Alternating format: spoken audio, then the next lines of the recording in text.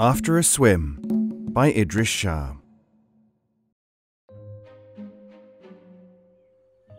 Once upon a time, there was a cat that lived in a field beside a wide, wide river. He often wished that he could swim,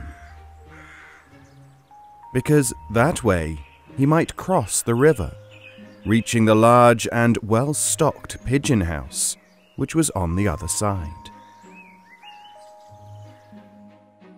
"If I only knew someone who could swim and who liked sweet, juicy corn," said the cat. Because that delectable golden corn really is wasted on those fat, foolish pigeons. "What a coincidence," said the horse. "I'm thinking of swimming across the river to graze on some of that lovely ripening corn on the other side." Picturing the feast he would have, the cat made a proposition. "Perhaps you could take me across on your back."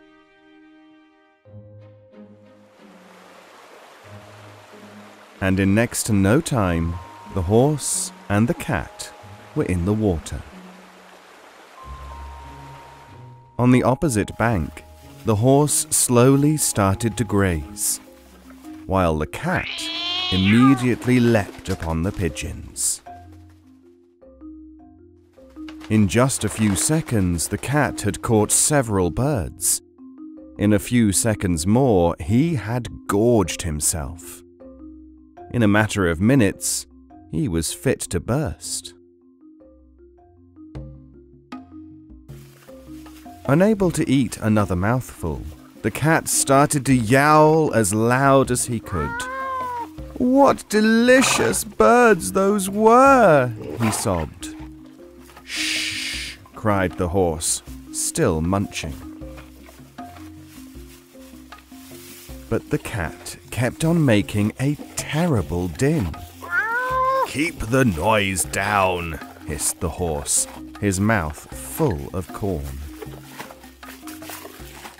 "The villagers will come out if they hear that awful racket, and they'll do us all sorts of harm."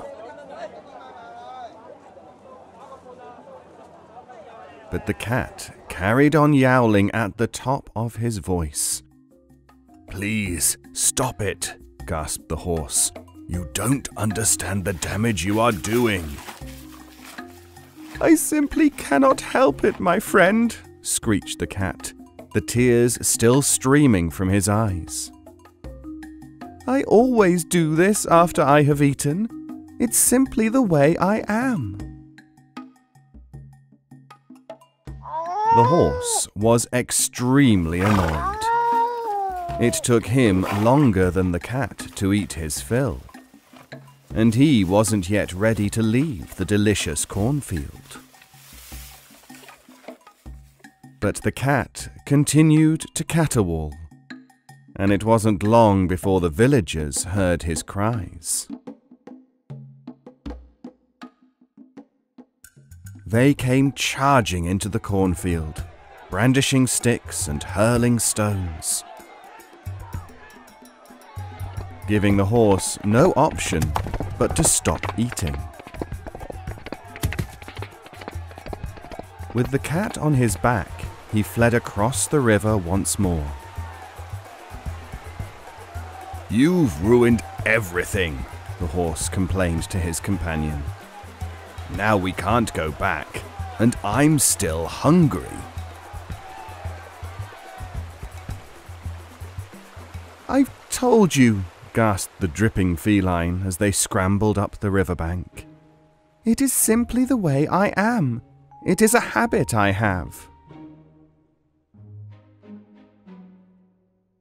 Suddenly, the horse dropped to the ground and started to roll on the grass, trapping the cat beneath him.